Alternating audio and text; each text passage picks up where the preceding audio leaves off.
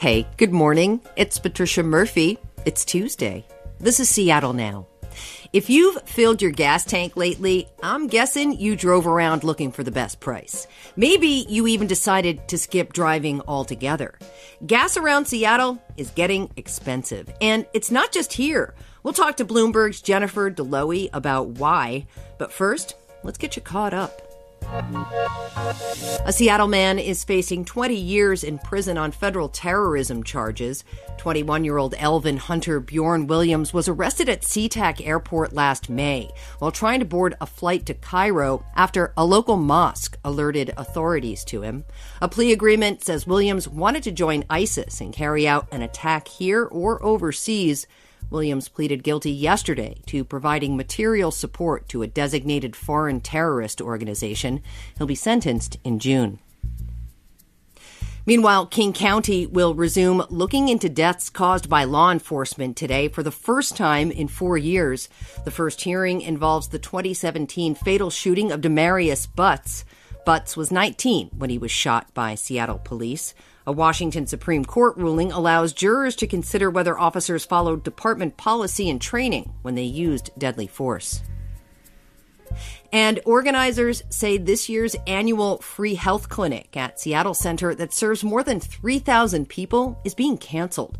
The massive effort has provided medical, dental, and vision care to people who can't afford it since 2014. But Crosscut reports organizers were told by Climate Pledge Arena and its management, the Oakview Group, that the space was already scheduled for a concert. Seattle King County Clinic said on its website that so far a vision clinic set for October is still on, and the arena says it's committed to holding the event in the future. There are a lot of small price increases picking away at your budget right now, and one of the most heart-clutching is gas. A gallon of regular is hovering around $5 in Seattle. Diesel is more than $5.50. Yep. Weeks of war in Ukraine, sanctions against Russia, and risks to tankers entering a war zone are partly to blame, but there is more to it than that. Jennifer Dlouhy is here to shed some light on this. She's an energy and environmental policy reporter for Bloomberg. Jennifer, really appreciate your time. Thank you. Happy to be here.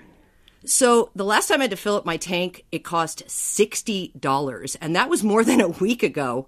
Statewide in Washington, AAA says we're seeing an average price of about $4.70, and like we mentioned in the lead there, $5 here in the Seattle Bellevue area. What is going on here in Washington? Well, what's happening in Washington is directly tied to what's happening around the globe. I mean, the reality is, we're part of a very big oil market, and although Russian oil and refined petroleum products only make up about 8% of U.S. imports, volatility around the world is a problem for us here at home. And right now, we're in a situation where we have less oil really than we need. That's a global problem. So what we're seeing in terms of high gasoline prices in Washington state all the way to Washington, D.C. is a direct product really of tight oil supplies globally. And I should say, by the way, that, what you're experiencing on the West Coast is more aggravated, frankly, than some other states. The West Coast tends to be a place where you see higher gasoline costs, in large part because there are fewer refineries and less of the infrastructure for storing gasoline and getting it to retailers. So that always compounds the problem on the West Coast. And then high gas taxes are another factor that increase prices at the pump. I'm glad you brought up where our supply comes from as a bit of an issue. Tell me a little bit more about this. How does it impact our prices here on the West Coast? Well, so again, the reality really is Russia is the world's number 3 producer of crude. And to the extent that countries and companies right now are shunning Russian crude, that increases demand on all the other oil that's coming from the U.S., that's coming from Saudi Arabia, that's coming from Canada. In some ways, it's just basic economics. More demand and less supply means higher prices. And the reality is we were actually in this situation before Russia started moving tanks into Ukraine. At the end of last year, we were dealing with gasoline prices that were starting to increase, again, because this oil market is so tight. So to think about what's happening, we have to look back at where we were even 2 years ago at the start of the pandemic. And at that point, lockdowns were suddenly causing fuel demand to crash. Oil producers around the world rapidly slashed production. They tried to survive, essentially, as fuel demand just dropped to these epic lows. And then last year, people started traveling again. They started going back to the office, and fuel demand picked up much more quickly than expected. But the end result of all of this is that we just have more demand, really, than we have oil to deal with it. And that was a situation before Russia invaded Ukraine. That has only made things worse. Have we ever seen anything like this before? I am a child of the 70s. I saw the original, one of the gas crises in the mid-70s, but I can't think of anything in recent memory. Well, you really have to flash back to the summer of 2008 when years of economic growth and fuel demand outpaced oil production. And we found ourselves at the head of that really in that summer of 2008 that really spawned in the U.S. rallying cries at the Republican National Convention of drill, baby, drill. That was really the last time we saw really sustained high gasoline prices. A side note on that is while there's huge sticker shock with gasoline prices crossing $5 and $6 a gallon now, once you factor inflation into the picture, real prices were actually about 30% higher in 2008.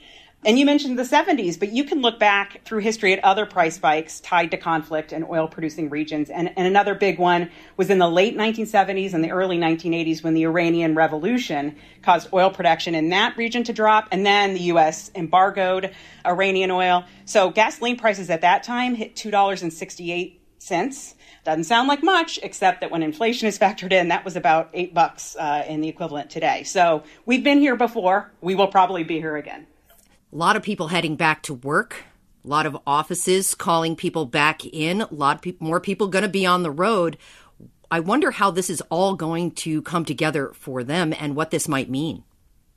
Yeah, I think that is the big question, right? We don't know. Of course, there's a lot more that we don't know than we do know. But we do know that fuel demand is expected to pick up as folks go back to the office in ever larger numbers. The stops and starts of the pandemic may still affect us as we go forward, but fuel demand overall is expected to go up. We don't know how long the war in Ukraine will last and what that conflict will bring. But we do know we're going to be in a period of sustained tightness in this market for some time.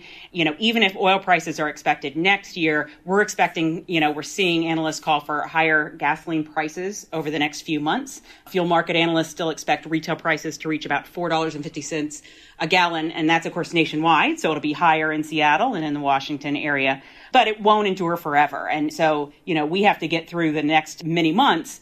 But traders and analysts don't expect high oil prices to be lasting a year out from now. Jennifer, you're in D.C. What are you seeing at the pump?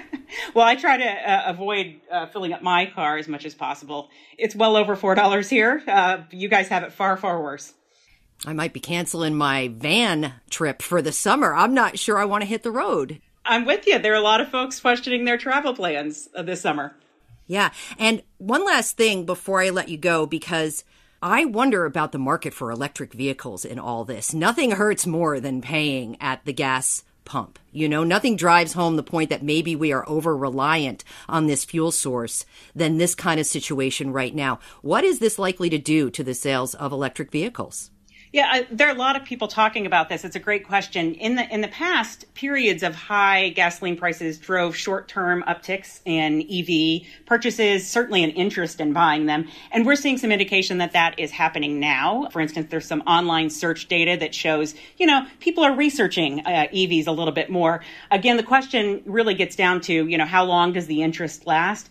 There's some cross currents here, but, one factor that is different now than previous times, including in 2008, is that not only is there some growing consumer interest, there's also more availability of EVs. Automakers are clearly embracing them. There's more options on the drawing board and on the assembly line. So that increases availability and that can stoke interest. One caution, however, is that, obviously inflation is affecting everybody. And while EVs have a lower cost of ownership or can potentially have a lower cost to fuel them and to maintain them, there's a big upfront cost. And that higher sticker price may dissuade some motorists who, they're seeing their paychecks not go as far right now. And that can be a real disincentive too. Yeah, like we said at the top, lots of things picking away at your budget right now. Jennifer Dlouhy, really appreciate your time. Thanks so much. Thank you. Jennifer Dlouhy is an energy and environmental reporter for Bloomberg.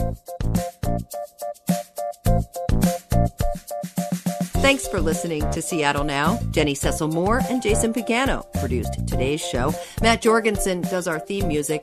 I'm Patricia Murphy. See you tomorrow.